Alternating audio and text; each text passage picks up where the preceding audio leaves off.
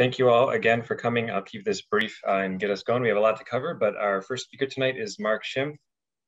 He's been working on community issues in our area for the last 7 years and spent 5 directly working with people experiencing homelessness as the coordinator at Catholic Charities Warming Center and then a caseworker at Cooley Cap. And he is currently at St. Clair Health Mission as a community health worker focused on ER utilization. So Mark, I will turn the floor over to you. All right. Hi, everybody. Thank you for joining us. So the other speaker is Julie McDermid. And Julie has been working on housing issues for basically her entire career. And that started with building homes with Habitat for Humanity, working with individuals as a housing specialist at Independent Living Resources, and acting as the project manager for the Cooley Collaborative to End Homelessness. She's currently the executive director of the Exchange, La Crosse Area Furniture Bank, and the youth program coordinator for Black leaders acquiring collective knowledge, where she is developing a homeless shelter, crisis line, and support services for runaway and homeless youth. Julie has her own experience living with a mental health diagnosis, and she attributes this lived experience as what helps her really effectively connect and advocate for people in our community experiencing homelessness. So that's Julie. So let me advance. Oops. Oh, there we go. Okay.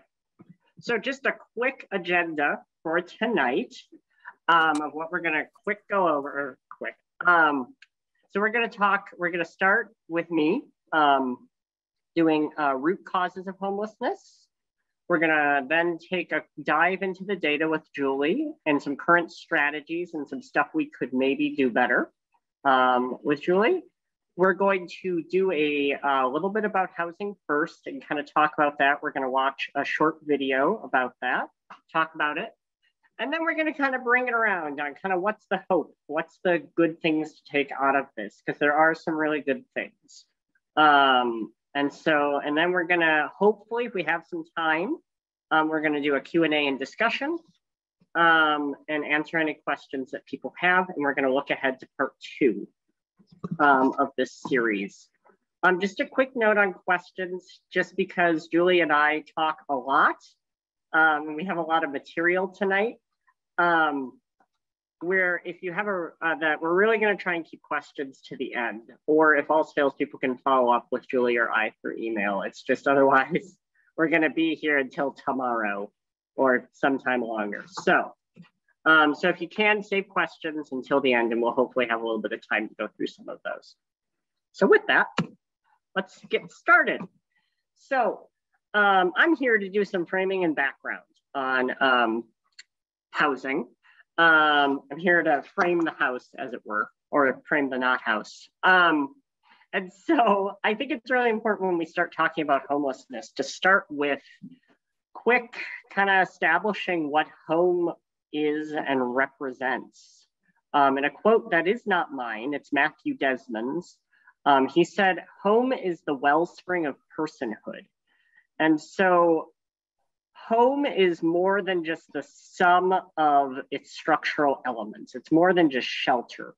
It's more than walls, it's more than a roof, it's more than a door, it's more than windows. You get the point. It's privacy, security, it's companionship with our families and friends. It's a gathering spot. It's where we relax. It's where we sleep. It's where we're able to hopefully be ourselves. It's a space that notably we often, many of us, decorate very specifically to reflect our personalities. Home is the anchor for our lives and for our identities in a lot of cases. It's critical to who we are as people. It's as important as clean air, food, water. Housing is a fundamental right. And that is based on the importance of home. That's not just a phrase to say that housing is a right. Housing is a right because it is so essential to who we are and how we live our lives. And so on the flip side of that, we have homelessness, and it's why homelessness is such a problem, is because that's what we're effectively, when people are homeless, they lose that anchor, they lose that identity, that personhood that comes with a home, and all that's tied to it. And so you can employ all sorts of metaphors to think of why homelessness is a really intractable problem at times, and for a lot of communities. And you can employ all sorts of metaphors here, but the two that I think of is a cracked foundation and a downstream consequence. And so homelessness as a downstream consequence, it's kind of a gathering point for a bunch of institutions and forces above it. Education, economic issues, race, culture, discrimination, systematic racism, all that stuff, all the things that aren't going well with our society, and that in the ways that we structure how we do things and how we built our society, that all kind of just percolates down and collects as homelessness. And that's why it's so intractable at times, is because it's not one issue, it's all these issues that have then come to kind of an end state down in homelessness. And I think also a cracked foundation in that, we have this house on top of it. And at times I feel like communities are kind of stuck with this house that has a fundamental piece broken in it, but yet we're up on the first or second floor, hanging a new picture or painting or something like that, but we still have this fundamental problem. We can't get down to fix that. So what does homelessness look like? And it might seem like kind of an obvious question, but there are a lot of scenarios here that homelessness can be a lot of things. It can be the people that we see in the park, in the parking ramps, on benches, on sidewalks, and tents down at the park, stuff like that, that literal homelessness. That's very easy to see, people sleeping outside, but it's also people living in emergency shelters, people living under short-term stays in hotels, people living under eviction notices, people who are in housing units with too many people for what that unit is designed for. It's a lot of different presentations. It's not just people sleeping in a park. It's a really wide array of scenarios. And who does it affect? Homelessness is cross-cutting in that it cuts across education, class, race, culture. It can kind of affect in our society where a lot of us are not very far from pretty dire straits financially. Homelessness can affect a lot of people. So it cross-cuts a lot of people. But I also don't want to mince words on this, that it's really important to note here that homelessness does disproportionately affect, people of color, LGBTQ folks, people who already face intense, unrelenting discrimination in our society also face high rates of homelessness along with everything else. So homelessness affects a lot of people. It can be cross-cutting, but it follows the same fractures in our society and it hits the same people who are already dealing with a lot. And I think it's really, I think it's in the description of this program that this is a humanitarian crisis, both at all levels, in La Crosse County, in the state of Wisconsin, in the country. And I think crisis is an adequate word. We have people sleeping outside who do not have access to, at times, basic needs. And this is really costly. And the word cost kind of makes me a little squirmy because it makes it seem like I'm just talking about financial costs, and there is some of that. But this is a high cost, I would say, to the communities where people are homeless. It's a high cost to the people experiencing it in terms of it shortens their lives, it exposes them to more trauma and violence and abuse. It exposes communities to more of those things, and it makes us worse as communities by letting it be there. Or for homelessness existing makes communities worse or makes it hard. It makes us not as good of communities. It's very high cost then also in that financial sense in terms of emergency rooms, police utilization, all sorts of emergency services. It's very expensive in the personal sense, the social sense, and the financial sense. And I think it's also important to emphasize that I think I would issue a challenge that we collectively as a society we tolerate homelessness collectively in our midst, and we allow it to be there and continue to persist. So we're all, whether actively or inactive through apathy, helplessness, or direct action, we're all part of this system that produces homelessness at the end. So real quick, some of the roots. Some of these roots are really familiar because they're the roots of a lot of problems, because marginalization and oppression all kind of borrow from some of the same playbook. But particularly to homelessness, literally the lack of housing, this can't be emphasized enough, a lack of housing, and this is very true across, lack of housing that is affordable, safe, decent, and accessible. So it meets people's needs, it's safe, and it's affordable at the income that is able to be made in this area. We have a distinct lack of that in this area, especially in the rental market, that finding a decent apartment that fits your needs and is safe and has all the things that you would like that are functioning is very hard. Lack of adequate and affordable medical care, including physical and mental disabilities, mental health care, substance use, being able to access that care when you need it and getting the care that you need. A lot of people don't have that, and that's a huge barrier, either just through a lack of insurance or they have trouble interfacing with the medical system. Trauma and toxic stress. This is, exposure to violence, abuse, all of the trauma, all the traumas there that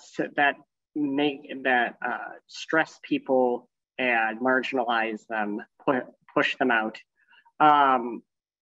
Even in a place like La Crosse, where we have really some pretty dynamic resources, overall a root cause of homelessness here is that we have a lack of diverse community supports that can support people at different stages going through that and help them deal with a variety of barriers, like different recovery options for substance use, mental health,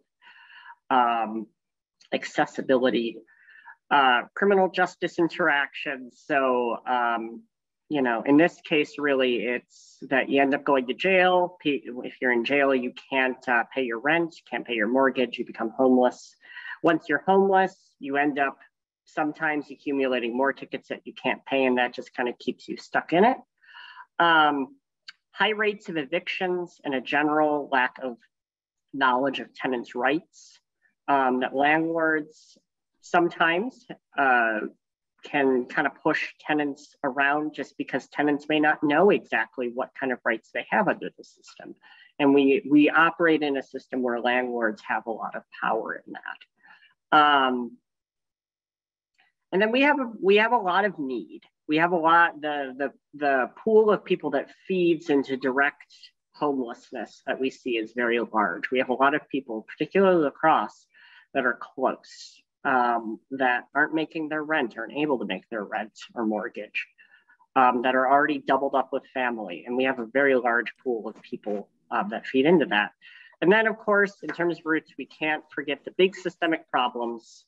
This isn't an exclusive list, but racism, discrimination, commodification of housing, wage gaps, billionaires, stuff like that. So those are not all the roots. Those are some of the roots, but we could just discuss roots all day. So we're going to keep going. But I think it's really important to note that often, especially in La Crosse, often in recent times, we've had discourse about kind of choices and personal responsibility, and the choices that people who are homeless seem to be making. Why can't they just make better choices? Why can't they just not use drugs? Why can't they just pay you their rent? And really the implication beneath that, why can't they just be better, like us? And that's a big question. And that's been in our discourse as a community in at times a not super helpful way. or productive way. But I'm here, at least in my opinion, to briefly talk about the fact that choices and the ability to choose are not equally distributed. I don't know how much of a statement, how many people just went, well, duh, of course they're not. But in a very specific way related to homelessness, I think of somebody like myself. Say today that I had just arbitrarily, I had like 100 choices I could make or made. Most of those are pretty easy, good choices that may either were neutral, that they're just routines, or they made my life actively better. Snuggle with my dog and watch Netflix. That's a choice I could have made today. Buy groceries, go to work, stuff like that. I have a lot of choices, and most of them are good choices that make my life a little bit better or a lot better. In contrast, I would say that somebody who's experiencing homelessness might have 10 choices, and very few of them, and most of those choices are choices that are not going to make their life better, but that's all they have available to them. And they maybe have 1 or 2 choices left that are like actually good choices, but those might take more energy than they have just trying to survive, or it might take more courage than they have, or they're harder choices, and there's very few of the good ones that are going to help them make progress and make their life better. Excuse me. And so it's really important to note that homelessness is a state. So in terms of when we're talking about choices, it's important to talk about the mindset that people are in when they make choices. And homelessness, notably, is a state of intense deprivation and toxic stress. They're going without, they're going hungry, they don't have access to meeting their basic needs. Homelessness itself is a traumatic event separate from, violence and abuse and all the other stuff that happens when you're homeless, police interaction, stuff like that. Homelessness itself, just being without a home, that loss of identity, personhood, is a traumatic event. And this deprivation and trauma distort and pressure decision-making. And it's important that somebody, I'm gonna at least speak for myself, that's not currently in that mindset, that's distorted by deprivation and trauma. I can't fully comprehend or understand the pressure that people are under when they make decisions. And so since I can't understand it, it's pretty easy sometimes to point at choices that people make and say that they're irrational or bad choices. And those are easy judgments for us to make, or for me to make. I'm just gonna say, speaking for myself, me to make if I wanted to make those, because I don't understand what they're operating with. And that they're under a lot of pressure, just surviving. And so their decision-making looks strange and hard to understand for people who are not in that position. I think it's also really important when we're talking about choices to talk about privacy. They're out there. If I want to make bad choices, which I am free to make and do make bad choices that don't benefit my life and may hurt me or people around me, I can close my shades, lock my door, and nobody may necessarily know about that, about my habits, about other stuff. I have privacy. And therefore, people don't necessarily know all the bad habits. Whereas people out in the park, there's not much to, their choices, good and bad, are on display. They don't really have privacy. And I think that's I think if you take anything out of this quick segue into choices, into philosophy of choices here, is that we need to look at the choices that people under stress make, and we need to find a way to look at that through a more compassionate lens that not necessarily condones or excuses it, but at least says, wow, I don't understand what you're going through. And so I'm gonna try and support you and not judge you for the choices you make and help you maximize better choices and overall choice. So more compassion and help people find ways to make give them more choices. I'm going to emphasize this. If you take nothing else from this, this is the one nugget I would take. Housing is a human right, and homelessness is inhumane and unethical.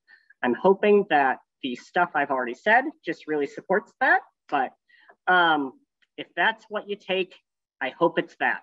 It's something that we got to change. Our communities are worse for allowing it to persist. So I think that is. So with that, I am going to take a break, and I'm going to pass it over to Julie in just one sec. Hello, everybody. Mark and I are actually here in my apartment today because we thought it would help with our presentation for us to be together in the same room. So we have a little bit of finagling to do with our laptops in between swapping out. And I just want to say thank you to everyone for being present today. It's so exciting. I took a look through the participant list as Mark was speaking and see so many of our new council members, our old council members present. So this is really tremendous that we have so many people engaged and who are here tonight to learn with us. And I'd like to take an opportunity to just thank Mark too, because I think he's probably one of the most eloquent speakers we have in our community in talking about root causes of homelessness and his thoughts about the choices that people face and how that impacts their experience while homeless in our community. So I'm going to do my level best to crash us through the data portion of this evening. Anybody who knows me knows that I could literally spend hours on this particular topic, but I'm going to try not to drive you all insane with that and try to scope out the bigger picture. But I think it is important as we talk about strategies in our community to understand the scope of the problem and where we can get the data points that we need in order to understand how it's changing as we apply those strategies and we can evaluate our performance as a community. And so I will say this, I will preface this little piece on data-driven decision-making and that none of this is mine. I stole all of this from Carrie Poser. From her presentation to our community this past January. She did a presentation. Carrie Poser is the director of the Balance of State Continuum of Care. We in the Cooley region, the Cooley Collaborative to End Homelessness, we are a part of the Balance of State for all practical purposes. HUD doesn't recognize La Crosse County, or the Cooley region. It recognizes the Balance of State, which is 69 counties here in the state of Wisconsin.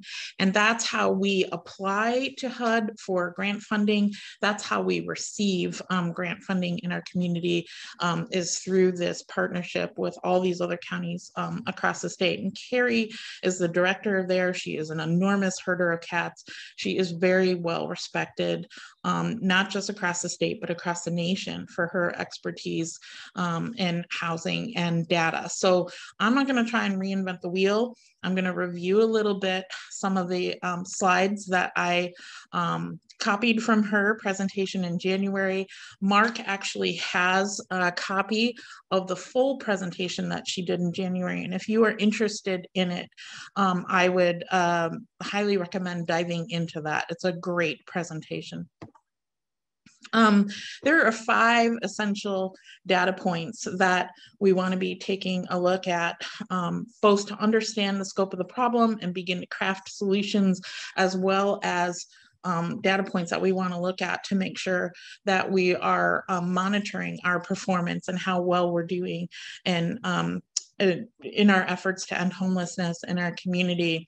Let me just tell you, if you're not a data geek, it's no problem. I will just tell you, I will just give you one pointer. If you're not a data person, not interested in it, here's just one thing. One thing I ask you not to do. Please do not measure the state of homelessness in our community by doing a hand tally of the number of people hanging out in Cameron Park as you drive by on your way home from work.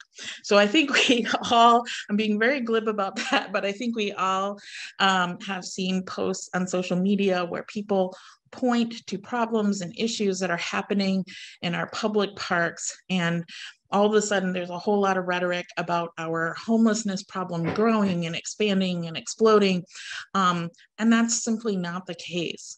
Ever since last year with the pandemic, we've had more of a problem with homelessness being having increased visibility more than increased numbers. So more than ever before, people don't have a place to go. For a long time, people have been locked out of public spaces.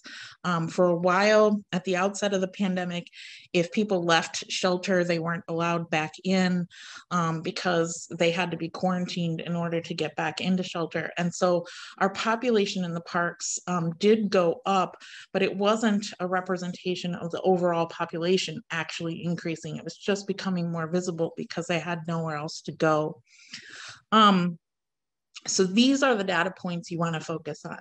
One is the point in time count, and that's something that you've probably heard about in our community. You've probably seen us on the news or read about it in the newspaper. We usually get a lot of media attention.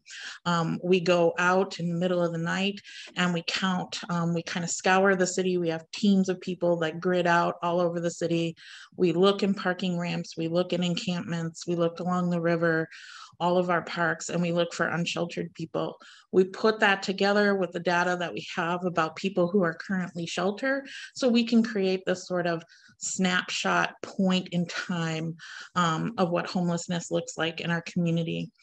Every community across the nation that receives HUD funding is required to do this point in time count one time of year. So when we do the January point in time count, we're doing that alongside all the other communities across the nation so that we can get an idea of what homelessness looks like in the US.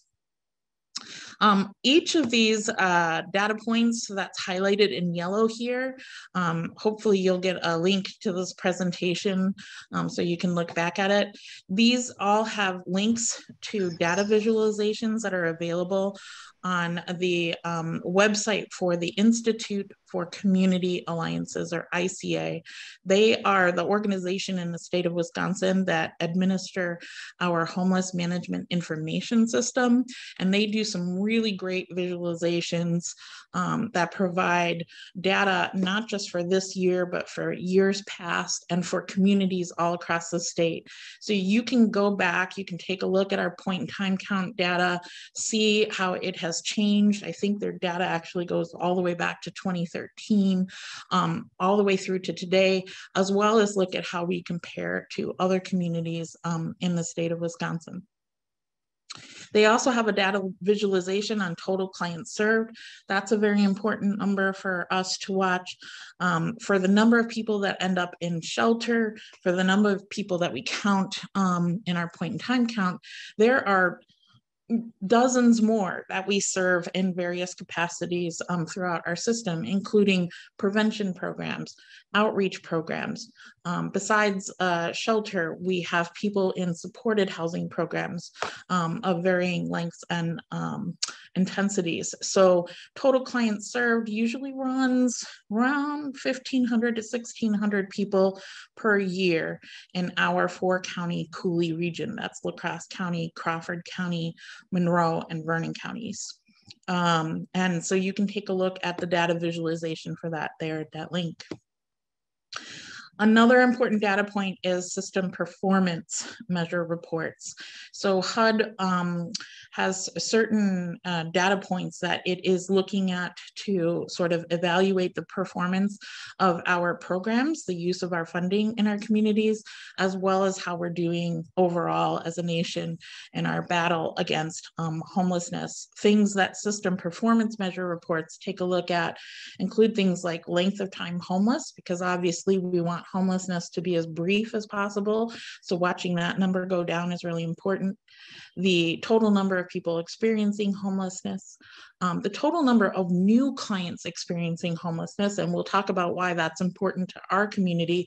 We've done a really fabulous job keeping that number down. We have a really robust prevention program in our community, and so that we've managed to keep those numbers down. We're some of the lowest numbers in the state. That's really awesome. The system performance measures also take a look at the number of people who are exiting our system and going out to positive destinations, and then also watching how many of those people are returning. So it takes a look over 2 years. Once people exit the system, do they come back within that 2-year time frame? So those are all really important data points to monitor. And you can take a look at those data visualizations through these links. The fourth data point is inflow, and I'm just going to go into a little bit of detail with inflow because I find this a little bit interesting. Inflow, we take a look at our shelter demographics, so who's in shelter, who's entering shelter, what that typical person is, and then we also take a look at migration data, so people coming into our community and people leaving our community who are homeless. This is actually, this slide that I'm showing you right now is it's a complete copy of a slide from Carrie Poser's presentation. So this is data that she provided to us in January of this year. This is representative of data collected October 1st of 2019 through the end of September 2020. In the Cooley region, there were 558 client households that entered shelter. 427 of those were households without children. 131 were households with children. And what we get from the demographics is that the typical client in the Cooley Coalition that's homeless is a 44-year-old white male, non-veteran, doesn't have children with him, non-Hispanic, non-Latino, and living with a disability. And when we look at other communities that are similar to us in size, we see that that's actually not far off from what they see as well. But that's a very typical homeless person in our community. And I share this slide on migration with you because I can't even tell you, as project manager for the Collaborative to End Homelessness, how many times I had to field the question, like, Julie, we have such great services here in La Crosse for homeless people. We have to stop offering all these services because we're bringing so many people. People are coming into La Crosse in order to get, these awesome services. We shouldn't offer such great services. We're just bringing people in from all over. No, the answer to that is no, it doesn't actually happen. For years, we didn't really have a data point. This was the first time Carrie shared this data point with us, but actually here in La Crosse, inflow from other communities into the La Crosse area was only approximately 33 households in that October of 2019 through September of 2020 timeline, but we sent 76 households out to other communities. So by far, we are sending more people out than we are taking in. So if you ever get that question, you happen to get into a family argument over dinner about whether or not La Crosse is bringing people in with their fabulous services, the answer is no, and here is your data point. But the thing that I really want to focus some time on with data is coordinated entry. I happen to love coordinated entry. It tends to be that thing that all of our providers, when you say it, they run screaming from the room. It was an initiative, a strategy that HUD employed starting in 2015. And one of the basic purposes of coordinated entry is that when you're homeless, it's really hard to understand all the different potential agencies in the community that might help you and all of the different programs that each of them offer, right? And we don't want people who are already in a state of crisis to have to run around like chickens with their heads cut off, trying to figure out which agency is the right one to help and which program they're eligible for. And the way we used to do it before 2015, potentially they could have applied for program openings they were eligible for, but if they didn't get them, they might even have to apply again. So it was just sort of a terrible rat race for our folks who are experiencing homelessness. And so HUD said, we really need a better way to be able to give people access to the programs, the valuable programs and services that HUD funding provides in our community, and that is coordinated entry. So what that means is essentially somebody who's homeless can walk through the doors of any of our HUD-funded agencies. They can receive the same assessment of their situation and be placed on a prioritization list for housing programming. And when any of our agencies has an opening available, they have to go to that list and choose the person at the top of that list, no matter what agency referred that person to it. And so it's a critical tool that's important to giving access to our clients. But at the end of the day, what it gives us is a real-time data, a real-time list of who is actually homeless and in need in our community at any given time. And not only that, they're prioritized based on this standardized assessment that we give them as providers. And the assessment includes us understanding the length of time that they've been homeless, how many times they've become homeless over the last couple of years. And we use a standardized tool to assess their risk and vulnerability while they're living on the street. So it takes a look at their mental well-being, their physical well-being, and their use of substances and other disabilities. So now we have this great list that tells us a number of people that we need to serve, and it also tells us a little bit about the types of barriers that they're experiencing and how we need to serve them. So again, this is a copy of Carrie's slide. This is a breakout of our households who are single adults who don't have children in their households. And as of January 2021, you can see at the bottom there that 143 households were on this prioritization list. So 143 households need assistance with housing. And I'm not going to get too crazy with all the details here about how they're broken out, but I want to point out the top two categories. So you can see chronic with disability, having been homeless for more than 12 months, and non-chronic with disability and more than 12 months homeless. So HUD defines chronic homelessness as somebody who has become homeless once and has been homeless consistently for 12 months or longer,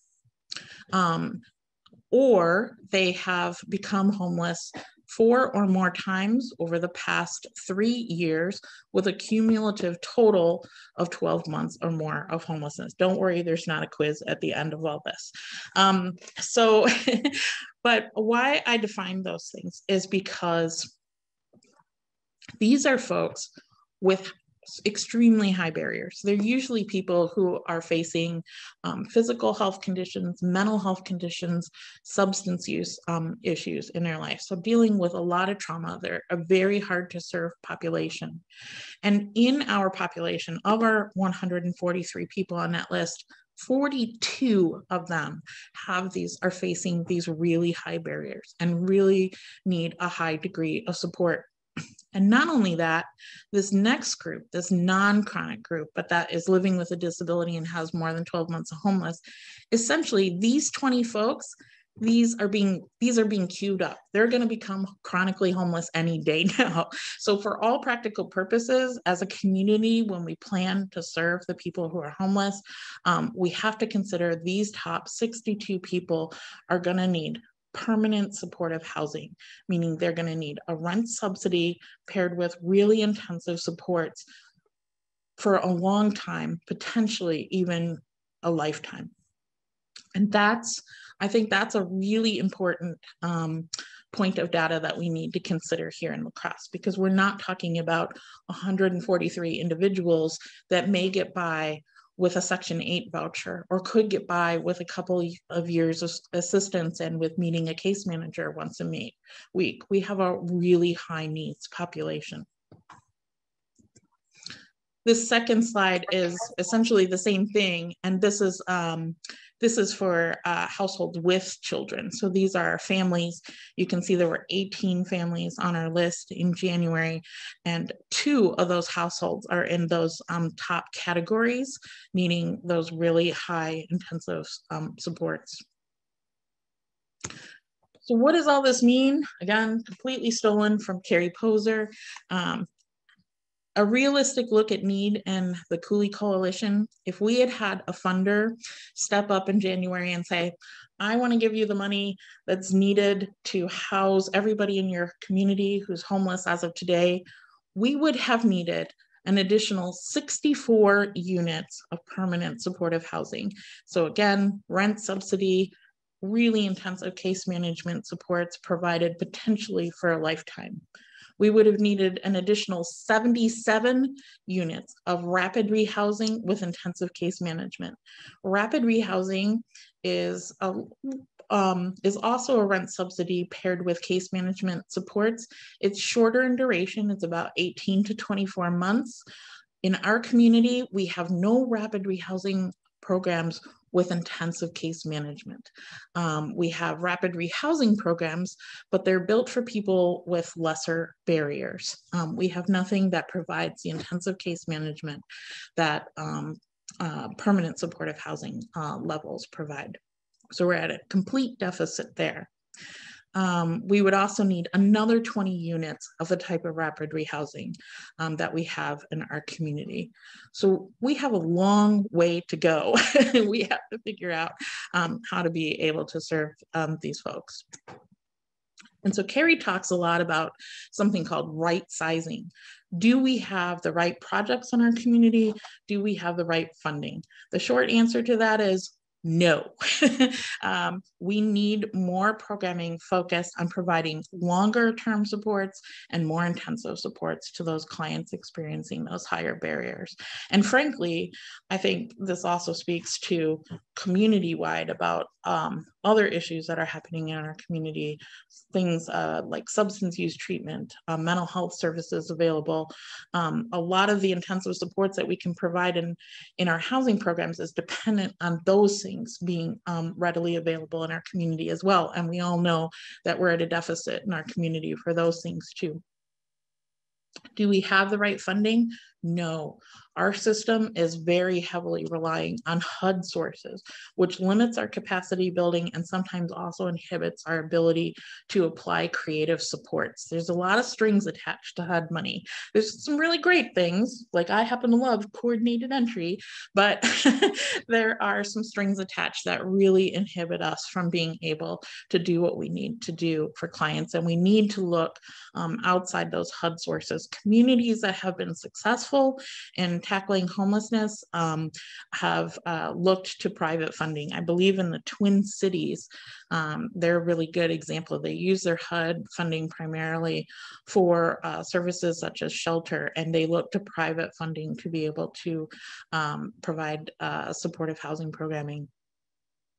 But the good news is that our community is doing some right things, right? We are making some good decisions. And I think an example of a really great data-driven decision focused on right sizing was a couple of years back. Cooley Cap had a transitional housing program that was quite large. I believe there was close to $500,000 or maybe even more than that invested in the program. It supported a lot of households, but transitional housing is one of those programs that lasts 18 months to 24 months. So shorter term in duration and providing a much less intensive level of case management.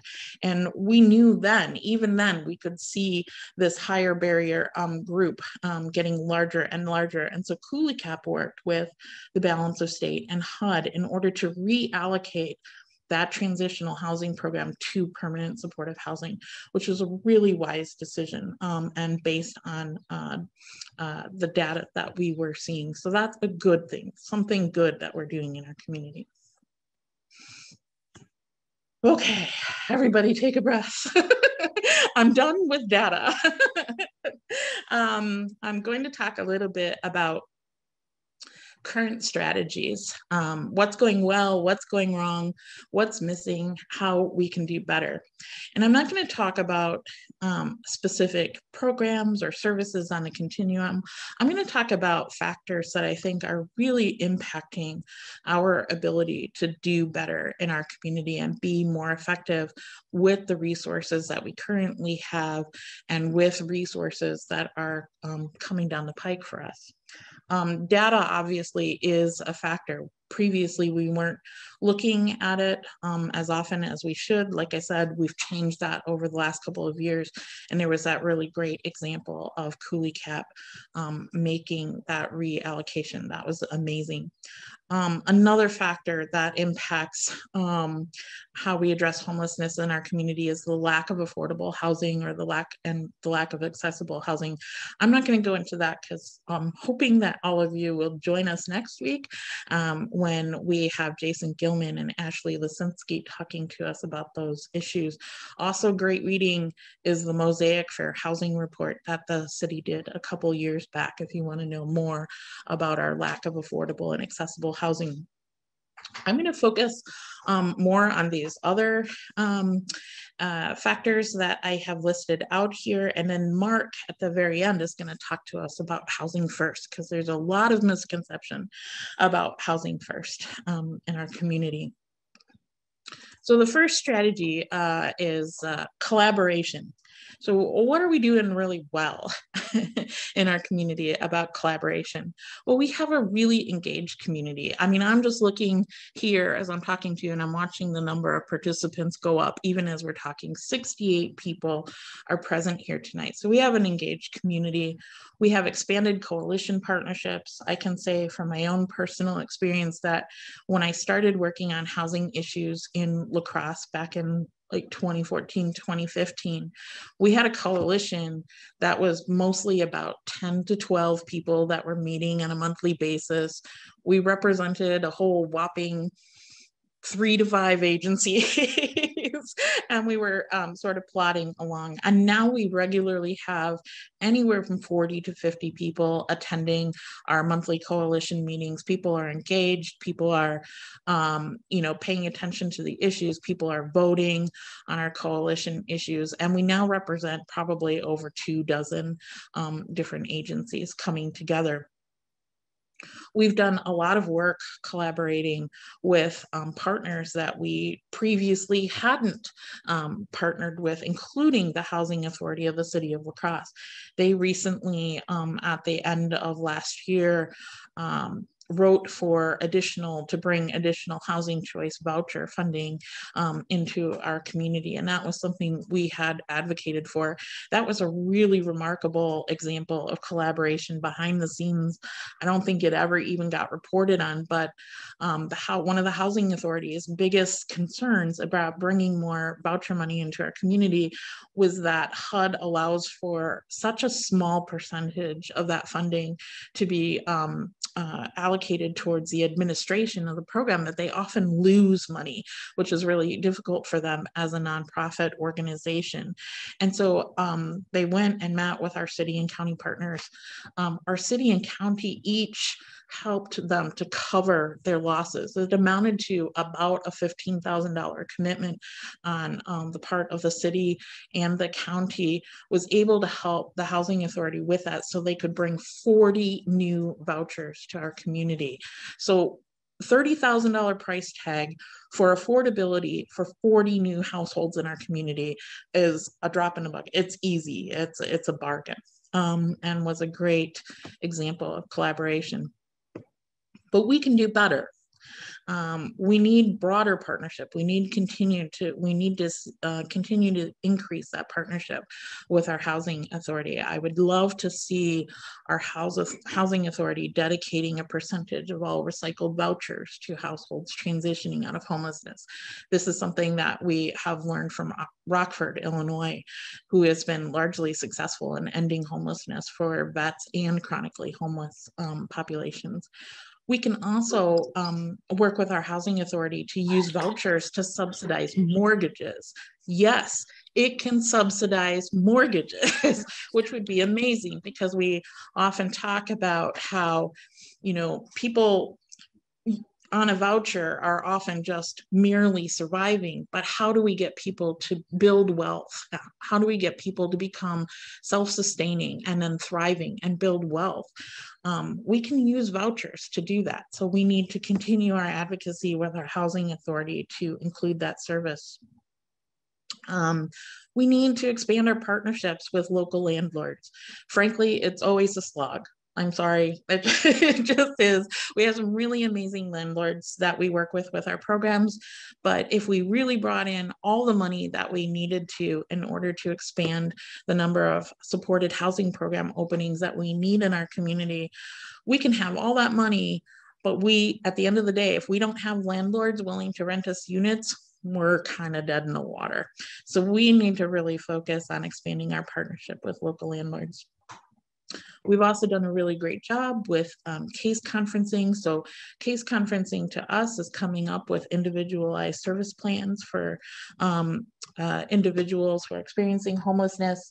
We do a great job working together as a group of housing agencies, but we need to expand that case conferencing to include our partners at La Crosse County Human Services, the schools, the hospitals, and the police, who all play a valuable part in helping individuals craft their service plan.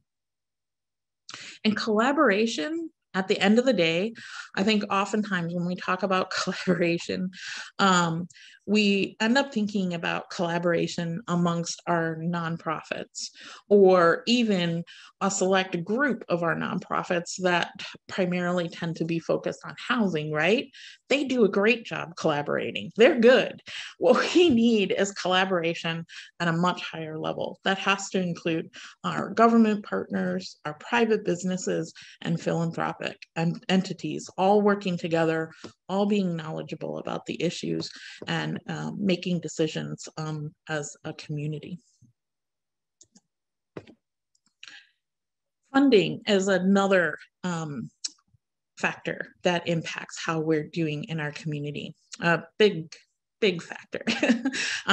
What we're doing really well with the collaborative, we consistently increased funding sources and the total amount invested in our overall housing system since 2016. That has been consistent and amazing, and we've had incredible partners, city, county, hospital systems, Franciscan Sisters of Perpetual Adoration have all been major investors, La Crosse Community Foundation, in our homeless system. We have also learned how to invest for impact. So we knew when La Crosse County made available $500,000, we knew that prevention was something that we were really lacking in our community, and is an integral piece to ending homelessness. Not only do we need to get people housed once they become homeless, we need to stop them from becoming homeless in the first place. We need to work at it from both ends. And so we invested that money in prevention, and that was a really important, good decision. But how we can do better, we need to rely less on that HUD funding. It can be difficult to bring new HUD funding into the community in the first place, and oftentimes it comes with a lot of strings attached. And we have to be willing to look at our community resources as a whole, reduce competition amongst agencies, and ensure that projects that are working are funded, and funded sustainably. I think a great example of this is we didn't have an outreach team previously. We implemented an outreach team. We had tremendous outcomes with the outreach team. We had been funding it with some funding that we call EHH funding. I won't get into the acronyms, but let's just say it's a state emergency housing services type grant. We had that grant money, that pool of grant money hasn't generally increased. In fact, we've seen some decreases over the years. And so for the outreach team to be funded, we had to take money away from some of our other agencies who were receiving a portion of it in order for that outreach team to get it. But because they were doing such amazing things, we were able to find a private funder, the Franciscan Sisters of Perpetual Adoration, to fund the whole project. And we were able to give that outreach funding back to that community pot, back to those other agencies that could use it. So I really felt like that was a good example of how, you know, one agency, I can still remember when I was at the meeting and I told people, yeah, we're going to give our $10,000 back. And people looked at me and were like, what? How can you give up funding? But it made sense. It was a community decision. We need to look at the resources that are available as a community. And we also need to get over our sticker shock, right? Because when I say that prevention costs us $500,000 in our community, and people go, and I say we need $500,000 every couple of years to keep funding that program, people are like, whoa, what are you talking about? Where are we going to get that money? What I say in return is, where are we going to get that money to cover the costs of not investing? And I give the example of a week in Cameron Park. It's very hard. You've probably seen data and other presentations where they talk about the cost of supporting people while they're homeless. And a lot of communities have done some hard work about trying to estimate those costs. It's really hard to do because a lot of the information is protected about individual expenses. But we happen to have a situation this past fall where a gentleman who had been staying at the Econo-Lodge shelter for 2 months had really sort of stabilized while he was there. He didn't have any touch with any of our emergency services. He was being well cared for, making connections, doing great, not costing our community a whole lot of money. When we closed the Econo-Lodge shelter at the end of October, he went out and chose to stay in the parks. He was staying in Cameron Park. Within the first week of being back in the parks, emergency services took him 3 times to the hospital for various services and emergencies. Fortunately, we had a personal relationship with him, a number of us, and we were able to get permission from him to find out the cost of his services. $43,000 in a single week on one human being. $43,000. So when people kind of grimace at me when I talk about numbers like $500,000 for prevention, I just want them to remember that $43,000 price tag for that one individual who needed help. The next factor is the continuum of services. So when we talk about a continuum of services, I'm talking about the full spectrum, everything from providing prevention services to prevent people from becoming homeless. Once they become homeless, providing them in what we call intervention services, so shelter, emergency medical care, food, clothing, that kind of thing. Then being able to provide people with some sort of supportive housing, whether it's longer term or shorter term, and then on to permanent housing in the form of affordable housing options. So that's our sort of continuum of services that we're always looking at to making sure that we have adequate services provided all along that way. And what we do really well in our community is we've really kind of tackled that whole continuum.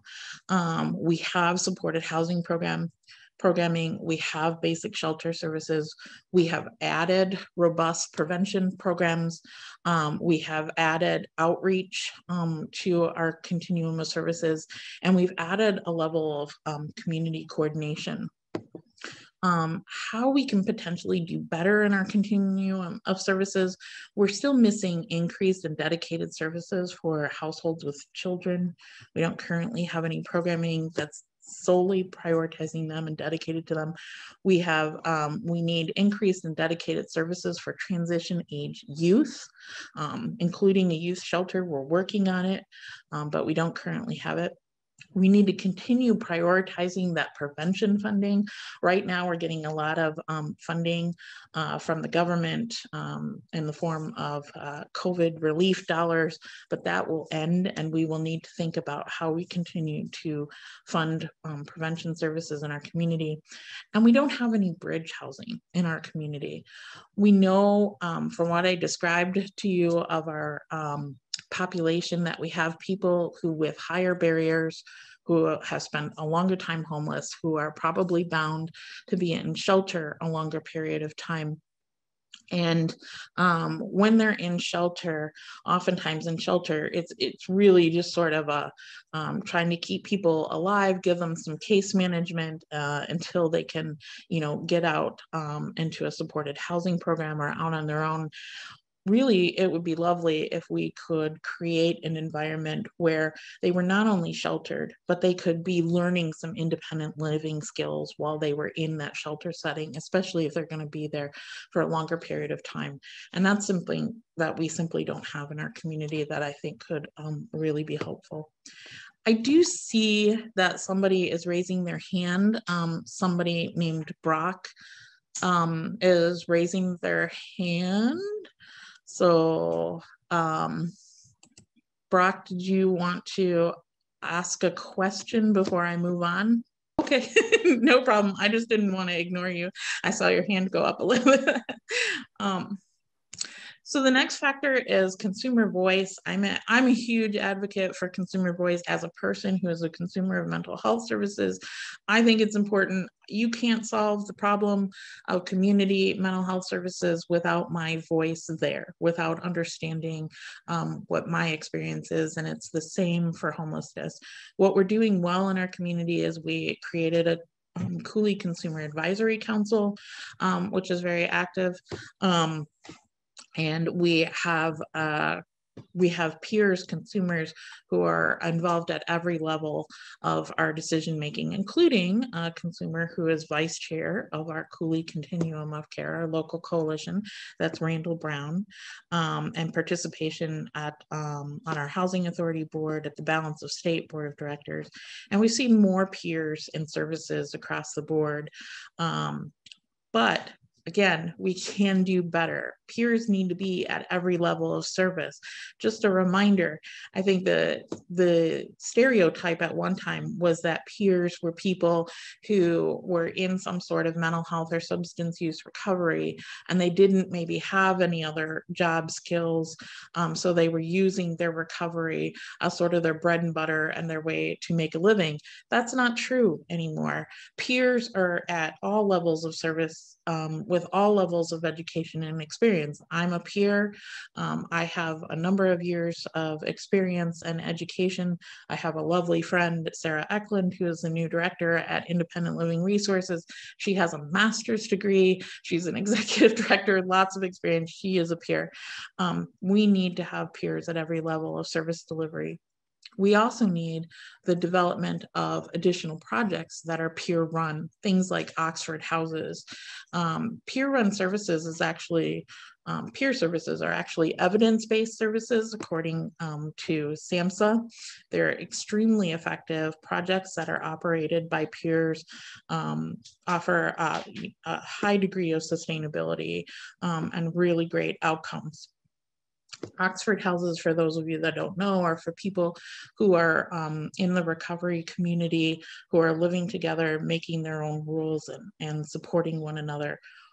There are projects out on the West Coast where people who have formerly been homeless live together and support one another. So I believe that those projects could be really helpful to our community and helping to keep people from becoming homeless again. And we need to just continue our support for our own local consumer advisory council and be sure to incorporate their input at both our city and county level decision making. We also need to focus on accountability. I think each one of our agencies and organizations throughout our community, they all do a great job. They're all accountable to their own leadership, directorship, and funders. We had actually implemented a quarterly system performance review where we were coming together as a community to look at our overall community performance. That started in early 2020. And of course, with COVID kind of went by the wayside. And we did, as a community, also develop a collaborative strategic plan to end homelessness. We haven't formally adopted it yet, but we did develop it. So things that we can do better here, we can make our city or county the lead contractor on all of our government funding. Good examples of this can be found in Milwaukee and Rockford, Illinois. It adds a level of accountability to our system. We need to restart our quarterly system performance reviews. We need to come together as a group and review how we're doing on at least a quarterly level. And we need, as a community, to adopt that strategic plan. There's an opportunity, it's still in its sort of final draft form, so there's an opportunity to provide some input and still do some editing, but I think it's really important for our city and county governments to adopt that plan. And then moving forward as a community, we evaluate all new funding decisions and investments based on that plan. Is the program that's being suggested or raised up for potential funding sources, how does it contribute to furthering that plan and getting us closer to ending homelessness? It's that measure that we evaluate all of those potential opportunities by. And finally, one of the last factors is hope. I think this one is a really important thing. Again, we tend to get very focused on just getting people into housing and just surviving. If we can just get them into housing, if we can just get them, find a landlord that's willing to rent to them, then we're successful. But honestly, we don't give enough people hope to not just survive, but thrive. And ideally someday own a home. We do have a few programs that are doing exceedingly well at this. Marine Credit Union's Finding Home Project, Habitat for Humanity, Shelter Development's Francis Homes, and Cooley Cap's Land Trust program.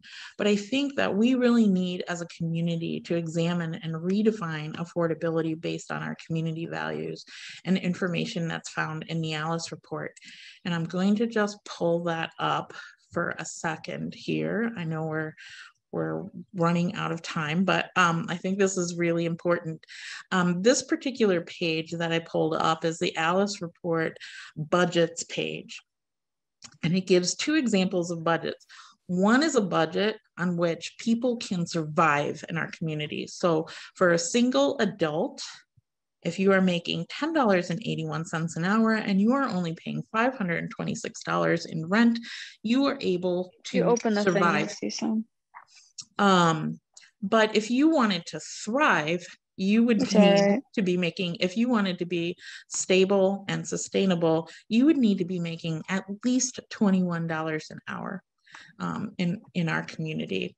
And so recently we had a conversation with the Habitat for Humanity advocacy community about a local development that was potentially going to go up in the Washburn neighborhood, 16 one-bedroom units at $700 each, that was being labeled as affordable housing because people who are making $14.50 an hour could potentially live there. They could survive there. They couldn't necessarily be stable there. Potentially, you're setting people up to, one paycheck, maybe somebody gets sick, they miss a paycheck, they miss a rent payment, they get evicted, and that eviction goes on their record and it creates even bigger problems for them down the line. I think our community needs to take this very seriously, this conversation about affordability and what allows a household to not just survive, but thrive. And I think it's important because another piece of Alice information, I won't show it to you now, is is the data about the number of people who are at that level of surviving versus thriving. And the ALICE report data, the most current ALICE report data, shows that in the county of La Crosse, roughly 36% of households meet the ALICE threshold, meaning ALICE is an acronym for asset limited, income constrained, and employed. So these people are working. They probably, maybe they own a car, but maybe they don't. They definitely don't own a home. And they're literally potentially one paycheck away from disaster. And that's 36% of our county population. But more importantly, in the city of La Crosse, it is 50% of households. And so as I watched our community, our elections, and I watched some of our new council people, go out there and vie for votes, our mayoral candidates go out and talk about issues, I heard a lot of rhetoric about thinking about housing for all income brackets, being fair, and thinking about all income brackets, and talking about allowing our charities and our nonprofits to take care of our minority populations, our low income population. In fact, our folks who are at the ALICE threshold, that's no longer the minority. The populations that have those in the higher income brackets, they're in the minority. We need to be thinking about the majority of people who are basically on the brink of disaster in our community. So the last slide that I have is about commitment. And I think this is probably one of the most important pieces. What we're doing well with regards to commitment and engagement in our community is that we have more engagement and participation than ever from our city and county partners. Again, I can't express enough gratitude for the people that are in attendance at this meeting tonight. We have a community that's incredibly rich in resources, both financial resources, as well as the number of services that are available throughout the community. And sort of the upside of having a burgeoning chronically homeless population is that we know these people. They become homeless again and again. They're often very well known to us. We understand them. We have the ability to provide the services to them that they need. What we need now is that, again, going back to Mark's introduction, is that we need to agree as a community that homelessness is a social justice issue. It is a community ill that can be solved. We can attain functional zero in our community. So I'm not talking about ending homelessness. Nobody ever becomes homeless again. Life doesn't happen in a vacuum. People will become homeless again. But when it happens, we want to make sure that it is rare and that it is brief. And we can do that if we all agree to do it. We need to commit to making housing issues a priority at our government, at our city and county government levels. I think that's incredibly important. And with that, I'm gonna turn it over to Mark, who's gonna tell you a little bit about how our community understanding of housing first issues impacts our ability to be effective in the community. And thank you very much for bearing with me. I know that was a lot of talk. All right, hi everybody. So real quick as a break, thank you everybody for bearing with us, but I think it's been a lot of really good information. We're going to do a quick gear shift and talk a quick bit, take us home with a quick thing about Housing First. Housing First got a lot of traction in this last spring's elections and a lot of discussion, which was really good. However, because it's kind of the missing piece in terms of how we implement housing programs and how we help and support people. But it's also a little bit misunderstood at times as to what it really is, that we tend to really focus on the housing readiness and not having barriers there. And that kind of ending up being the shorthand for Housing First. And indeed, that is part of it. But Housing First is a whole philosophy and approach and thought process related to supporting people coming out of homelessness. So now, as a quick break, it is under 4 minutes. I'm going to show you a quick video through my screen share. on Housing First to lay out the basic principles because they do a better job than we can, and it's not us talking. So give me one sec. Thank you for letting me know. I appreciate that. That's the link for the video. It's really short, it's really quick, but I'll quick review. Let me pull back up my, oh wait, okay, yeah, we're good there. Oh, okay. So if you have a chance after, give that a watch. It's really worth it. Let me just pull back up my presentation. All right, so there are 5 principles here that we're working with. And I'm just going to quick review those and kind of make sure that I put a fine point on them. So the first one is immediate access to housing with no readiness conditions. This is the one that I think if you know something about Housing First, this is what you know.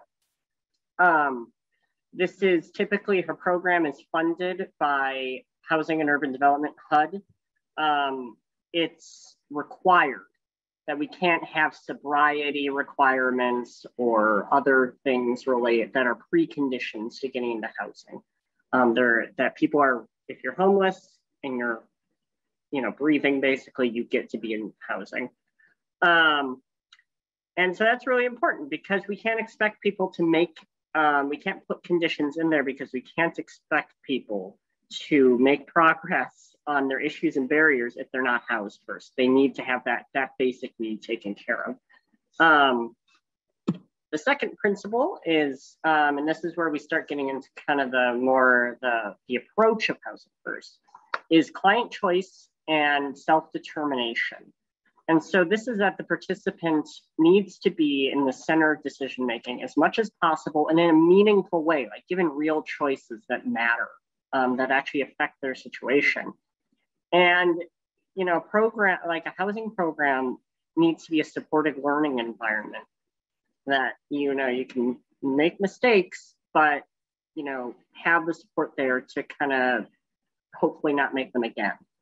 And really the core question here that we have for people in programs is what kind of life is worth living for you? And how do we support you in building that? And that's the key question about self-determination. And where so often I think housing programs have issues is we don't get to ask that question. A recovery orientation. And this really is, we need to practice harm reduction. We need to support people in the process of integrating back into housing. Often we think that, okay, we're just gonna put you back into an apartment, you're good, all right.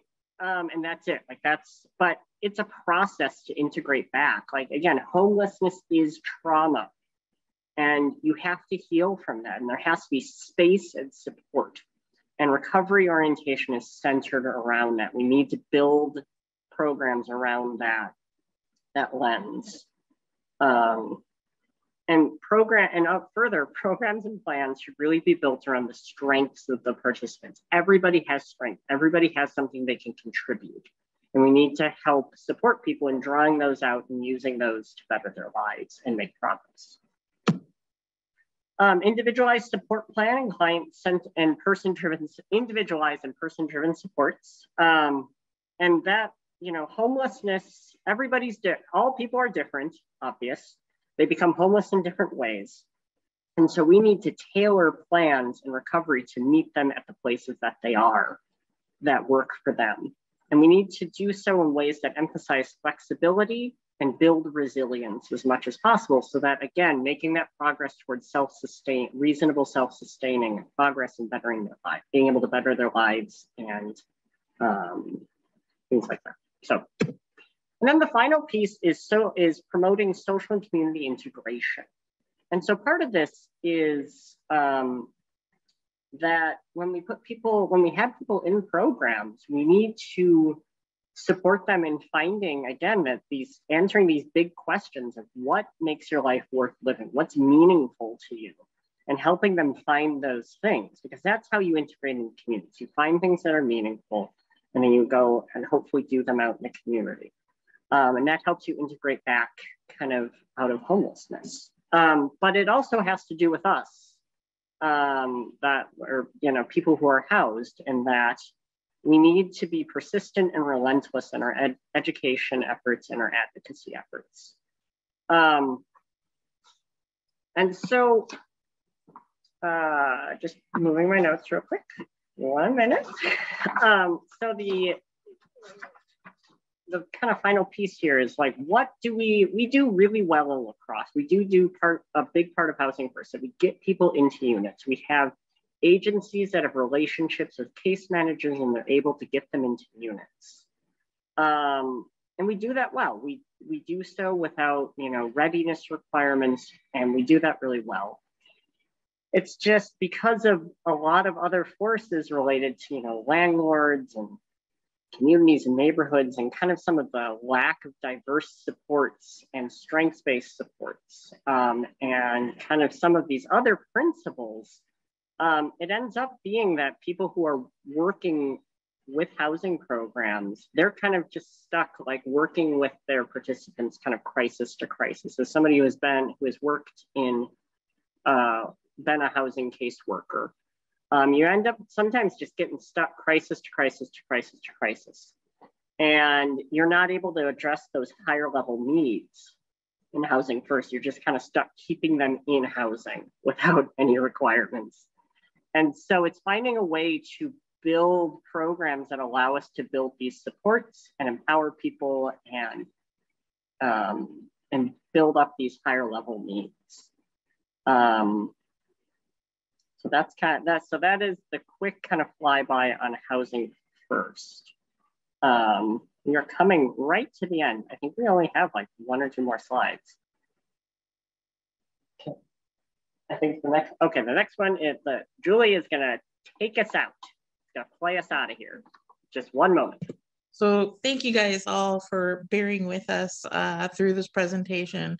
I think one of the things that drew me to being a part of this presentation was Peter's ongoing commitment to providing opportunities to people to thoroughly understand the issues. And certainly over the last couple of years in various roles, I've done a number of presentations to the community, and always I end up getting kind of stuck, with 5 or 10 or 15 minutes, and I can only cover a part of an issue or one very small piece of the issue. And this was just such a lovely opportunity to be able to really talk about the whole picture. And I apologize that it's just been so very, very wordy, but hopefully you'll all have the opportunity to go back and review the recorded session, or take a look at our PowerPoint presentation, take a look at the links that we have included to the videos and to the different websites to learn more. And certainly Mark and I are always here to be able to answer questions and get you connected. If we don't have the answers, get you connected to the right people who can answer your questions. So we kind of wanted to wrap this up. I love Mark's take on Housing First. That's another thing that we heard throughout the elections and campaigning. We heard a lot of people say again and again, we need Housing First in our community. We need Housing First. We have it. Unfortunately, it sort of falls apart as soon as people get the keys and walk in the door. We do a great job getting people in, accepting them if they have criminal history, poor rental history, poor credit history, mental health issues. We don't do a great job with the rest of the principles of Housing First. And that's where some of the things that we talked about with the current strategies, pulling in peer supports, could be really helpful and make us more effective at truly being able to follow through on that Housing First philosophy, which has been so successful in other parts of the country at ending homelessness. So what can you do beyond the things we talked about? Adopting, the strategic plan. What can we do? What can each of you do after coming away from this presentation? Continue to learn, empower, advocate, support, volunteer, donate. Those are all things that we can actively do. Educate and agitate our political leaders and those with power. Frankly, some of the conversations that we've had in the community recently, that is born out of years of some of us kind of constantly poking the bear, and nobody wanted to hear about peer supports. Nobody wanted to hear about, you know, some of these other issues for a really long time, but continuing to agitate about it, bring the conversation up, has brought it to the forefront. And finally, here we have this awesome forum for it. Invite and facilitate participation of our marginalized, our minority populations, people, peers, and consumers at all levels of decision making. Make them feel welcome, help them get oriented to how our systems work and how they can participate. That is a recurrent theme in almost every conversation I've been having lately. Advocacy committees, the Human Rights Commission, projects, we need to hear the voices of everybody in our community, not just those who are privileged enough, educated enough, and feel confident enough to participate equally. Specific asks for today, because I'm big on let's nuts and bolts. Let's talk about the specific asks. One, making sure our city and county governments are committed to making housing solutions a political priority, just making it a priority at all levels. Oftentimes it's that thing, it's a really hard thing, it's a really complex thing, and it gets kind of lost in the shuffle. Specifically, prioritize American Rescue Plan funds for housing solutions. I think we should ask for a commitment of a specific percentage. I'll have to give it some thought to tell you what that specific percentage should be, but I think it should be a large percentage of our American Rescue Plan dollars for housing solutions in our community. Our city is set to receive $11 million this year and $11 million next year. Our county is receiving even a larger portions of American Rescue dollars. We can put a significant dent in homelessness issues in our community by dedicating a specific percentage of those funds. Advocate for increased partnership with our local housing authorities and our affordable housing developments, including requiring that a designated percentage of units be set aside for households transitioning out of homelessness. Our city has done a really great job with this. I think we just need to continue to advocate for that, because if we're able to help everybody who's homeless get into some kind of housing, we need to be thinking long-term how to make things affordable for people for the rest of their lives. And that's through our local housing authorities and affordable housing developments. If anybody's interested in some really great dry reading, Usage wrote, the United States Interagency Council on Homelessness wrote a marvelous, a gazillion page guide on how local communities can work with their housing authorities on ending homelessness in their communities. The city is planning to develop and hire a homeless coordinator position within the city of La Crosse. So absolutely support and advocate for that. I think that is a fabulous idea. And finally, as a community, we need to adopt the Cooley Collaborative to End Homelessness strategic plan. I believe it needs formal adoption by our city council and formal adoption by our county board.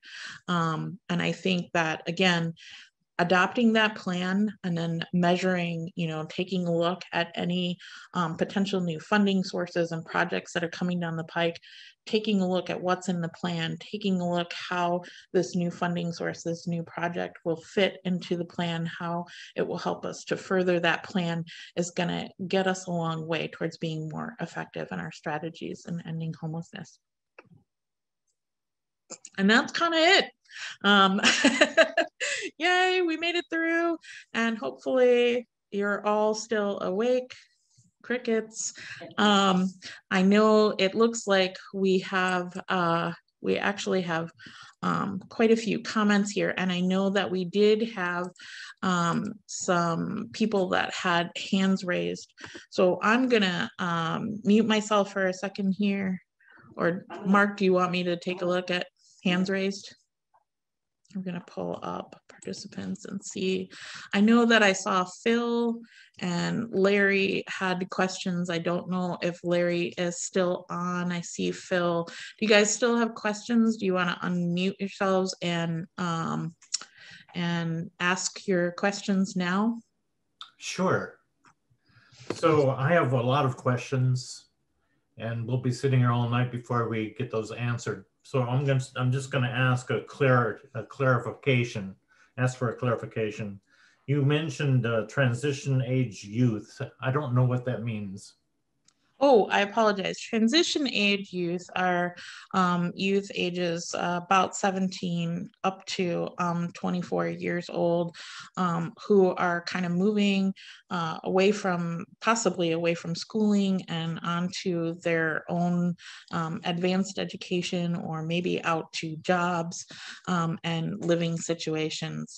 We often use the term, and we talk about foster care youth who are transitioning, out of foster care because at 18, they're no longer a part of that system. But it's really a reference to anyone in that age range who is making a transition in their life.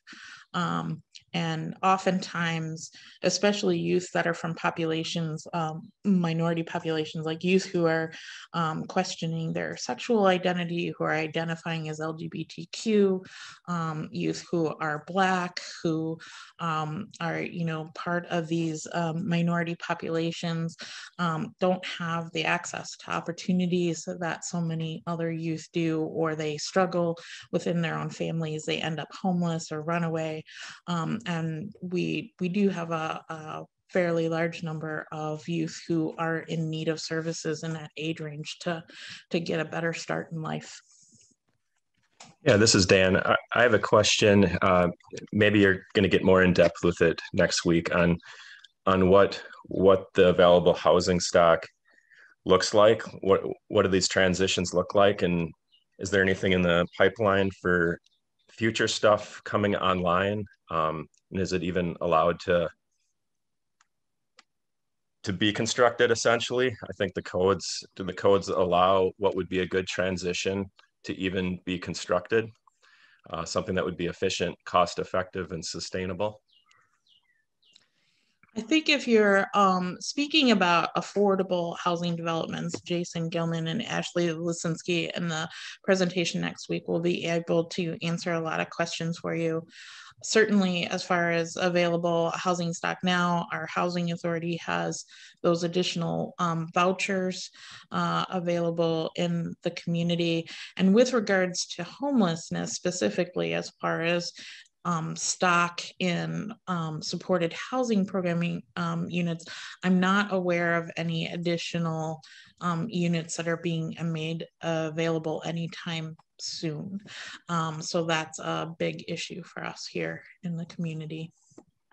I guess. Yeah, I will jump in quick. We will cover some of that next week for sure. Jason, who is our former city planner here for the city of La Crosse and currently taking a hiatus in his career to watch some grandkids. We'll dig into kind of housing stock and what the current state of affordable or unaffordable, I would say, housing is. And then, yeah, we will talk more about opportunities to really dig into this historic funding that's coming through with the stimulus, and what kind of alternative housing models can be built, since our current market has not provided housing for a huge chunk of our community. Affordable housing developments, particularly using LIHTC dollars, I don't see as many challenges regarding zoning as much as I see they're just complicated beasts to put together. And I'll let Jason and Ashley talk more about that. So the biggest barrier is getting all the different pieces that need to be in place in order for those to happen. Lining all of those up, all the partnerships that are crucial there, and then making sure that the development is welcome in the neighborhood. Those are generally the biggest barriers there, but we'll learn more about that next week. Any other questions for us? Hi, Julie. I have a question. This is Mackenzie Mindell. Hi. Thank you so much for this presentation. I've thoroughly enjoyed every second of it and really appreciate all of the content and hope that that will be shared by email with us. My question is, in terms of developments that we want to see in the city of La Crosse, I'm wondering what kind or what that might be like. For example, I just saw as a council member that there is a proposed rezoning for the old Red Balloon building over just off of Park Avenue and 13th. And it'll be 19 units. And I wonder, you know, how accessible some housing units really are. For example, you mentioned the 11th and King development. That's all 1-bedroom units, or it was being proposed that way. I'm wondering what you in your expertise would propose for something that would be more accessible that we want to see. Is it like a variety of different sizes of units, so on and so forth?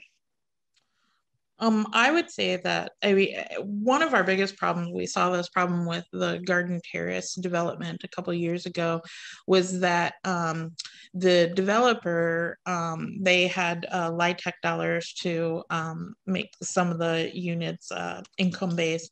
And we never seem to get developers to focus on the really low income people who are below 30% of the county median income. They always want to focus on the folks who are in the 50%, 60% bracket range. So if it's a development like that, then we want to focus on those, you know, lower income levels. And 1-bedroom units are always, 1-bedroom units are always needed. I would say we need overall throughout the community a wide variety of units, but I will tell you that the project that was being proposed in the Washburn neighborhood, Kevin Biondo's project, there was a really easy solution to that. And that is, he was proposing all those 1-bedroom units at $700 a piece. HUD actually has dictated, every year HUD puts out fair market rents for every community across the nation. It kind of evaluates what fair market rents are at in each community. And this year in 2021 for the La Crosse community, fair market rent for a 1-bedroom unit is $673. Programs like the Section 8 voucher program can only subsidize units that are at or below fair market rent, according to HUD. So a $700 unit cannot be subsidized by a Section 8 voucher. And so the easy solution was to go to the developer and say, can you bring that rent price down? Can you bring it down to $675 a unit? And maybe it's not affordable on their own for a lot of people, but people who are able to get those Section 8 vouchers will be able to make that unit affordable for them. And then ideally they can grow in place. If they are, say, young students or young professionals who are hopefully going to increase their income over time, they may grow out of being eligible for the Section 8 voucher, but they're still in a somewhat affordable unit and so on. So that was, to me, that was an easy ask of that situation. And I think there was a meeting tonight about that particular development, and I'm hoping that somebody brought that up. But to me, that would be an easy solution to something like that, is focus on that fair market rent so that people can use other resources to make it affordable for them. Does that make sense? Yes, thank you very much. I appreciate it. And I'll make sure we get the presentation out to everyone who attended if you registered. And Mark and Julie, if you're okay with it, I'll send your emails out too. So yeah, we want this to start a conversation and for this to keep going, you know, and the work to continue on, because it's a long-term project to address issues like these. So certainly not going to get a whole lot done in just one night. But thanks again for coming, everyone.